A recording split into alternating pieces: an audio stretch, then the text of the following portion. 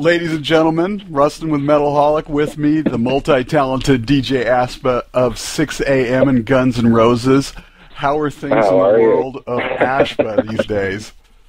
Oh, amazing, man. We're we, meaning me and my alter ego, we're doing great.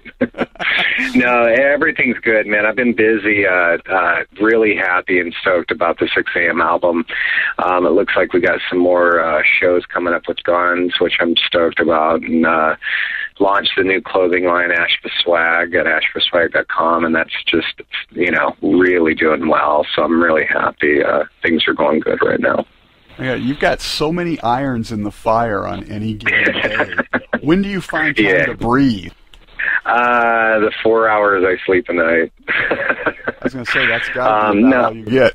Yeah, my thing is if I'm not working, then I feel, I feel lazy. So it's hard for me to take a day off because I just sit there and think about work. I'm literally a workaholic. I absolutely love it, and they say if you love what you do, you'll never have to work a day in your life. And it's actually really true. There's not enough hours in the day, and I get up bright and early, and I work till late night. I love what I do, And that's the way that it should be in a perfect world, so. Yeah, you just got to create your own perfect world. There you go. That's what I do. Well, I'm going to take you back in time a little bit here. Most people are unaware of this outside of your little circle, but in 2001, the year you released the debut Beautiful Creatures album, I believe, you also recorded a tribute album to Ted Nugent with the late Randy Castillo and Chuck Garrick, who's now I did, and I actually did that, I think, a year or two before that. I did that quite a long time ago now, but yeah, I did, and it's something I'm super proud of, just because I got a chance to play with Randy before he passed, and he was just such a, just an inspiration. I loved, that album was a lot of fun to do just because of that, and of course I love Ted Nugent, and so I did a bunch of tribute albums way back. Yeah, it was a lot of fun. Well, and it's sort of interesting because Ted Nugent dropped off the Kiss thing in Texas, the Beautiful Creatures got their first big show before you even had a name back then, if I recall. I know how yeah, absolutely. Yeah, we went into, we got signed to Warner Brothers with Beautiful Creatures, and our first concert was opening up for Kiss. 60,000 people. I think it was in Detroit, which is their big place, Detroit Rock City. And so, yeah, it's really weird going into that, knowing, wow, I just did a tribute album because, I have no money. So you do what you can coming up the ladder, and but it was such a cool album to work on, and I didn't pay anything anyway, barely, but but we all had a blast doing it, and it was just ironic that a couple years later, we were out there playing in that slot, so it's pretty fun. It's weird how life works that way, but you've had a lot of that stuff. We'll talk about that in a minute, but as you said, the new Sixx AM album, This Is Gonna Hurt, dropped, immediately jumped to #1 on the Billboard charts. That's got to make your chest swell with pride. It does, because we took a while to come out with this next record, and so for people to take to it so well, it was just overwhelming. Like I knew, like, the one thing I do know is I'm really proud of this record. I'm proud of the last record too, but we all really went into this album going, you know what, we set the bar, without knowing it, we set the bar pretty high on the Heroin Diaries. So going into this one, the beautiful part is we didn't have to really work on what Sixx AM going to sound like. We could focus more on let's really up our playing on it. Let's really push ourselves musically and lyrically, and let's really hone in and focus on just great songs one after another. We want to, like they used to put out albums, not saying they still don't, but, a lot of people nowadays focus more on just the single, whereas, what was great and what I miss and what I think, Nicky and James miss is the old albums. It was never about iTunes, and it was never about, a single, so to speak. It was about a collection of work, an album that really told a story, when you think back, to some really great albums, like, I remember like Queensryche, what was it, Mind Crime or whatever? I can't even remember the name of it. Yeah. Stuff like that where they were concept records, and I've always loved that, where it kind of told a story and it made it fun for the listener. So, going into make 6 a.m. records, that's what's really fun about it. It's like a big, freaky art project. Right. Well, if all you do is concentrate on creating singles, then you're not focusing on the intriguing stuff that kind of brings the whole album together. And you're right, we've gotten away from that.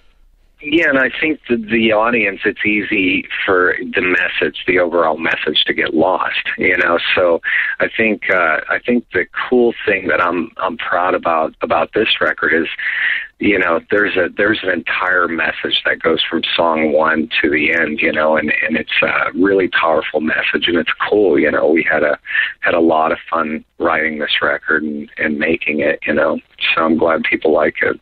Well, and Heroin Diaries was written for Nicky's book at the time. This album was inspired by or inspiration for his photos. Tell us a little bit about how that changed the songwriting dynamic.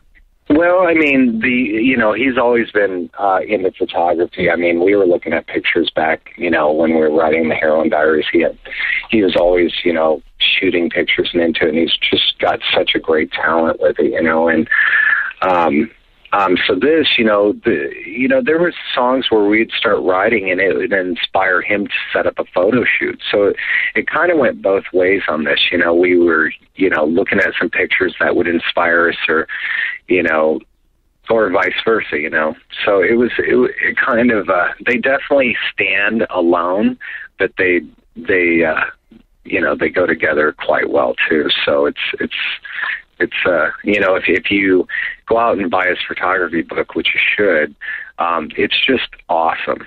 Like really great, cool, artistic, very demented, distorted, view on what beauty is, or what beauty, people think beauty really is. But it stands alone. It's just a great book to go out and read, and the album stands alone too. But as a package, it's definitely, they intertwine, which is really nice. And it was sort of a different thing this time, as opposed to having a line to follow with Heroin Diaries. You got to be more creative this time around. Yeah. I think just being able to focus more on songwriting, and just really pushing ourselves musically, I really tried to, personally, I tried to really up the guitar end of things. This album has a lot more, guitar. It's a very guitar-driven record, which is cool. But put that aside, just the lyrical content, the overall message, I think is it's very touching and deep, and hopefully people can take something away from the album when they listen to it and apply it, and hopefully it, we're in no means saints or trying to preach, but I think there's topics in this world that people just kind of turn a blind eye to, that we kind of like to poke at the nerve a little and make people think. So now 6 a.m. and I'm going to ask you about that in a minute, but 6 a.m. was never meant to be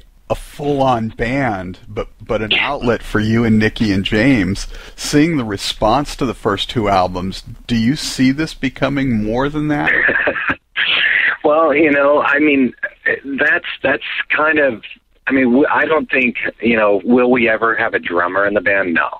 Will we ever kind of call ourselves a band? I don't know. I mean, I think what's cool about it is we don't focus on that part of it. It's like, hey, we're in a band. It's like we're just three really super good friends. We're all three producers, three songwriters, and basically three entrepreneurs, and we just get together and we have the best time making music. And that, at the end of the day, is what music should be about. It shouldn't be about, I'm in a band and my band's better than your band. It's like, it should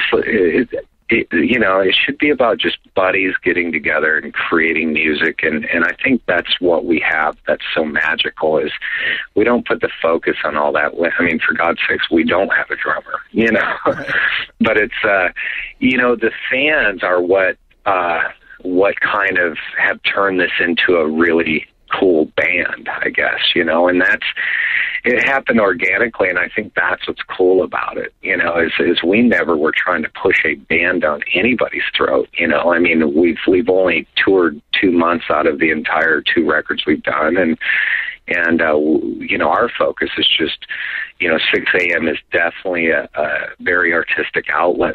I go away, do Guns N' Roses, he's doing Motley, and James is producing other albums, and when we all come together, we're 6 a.m. and we, whatever that is, but it's very magical. I do know I've played with a lot of great people in this world and written a lot of songs and whatnot, and the magic that we have when we get into a room, people look for a lifetime. I mean, it's a chemistry thing. That's why there were bands like Led Zeppelin and people like Aerosmith, and it's like a relationship, and no matter how hot the chick is, if it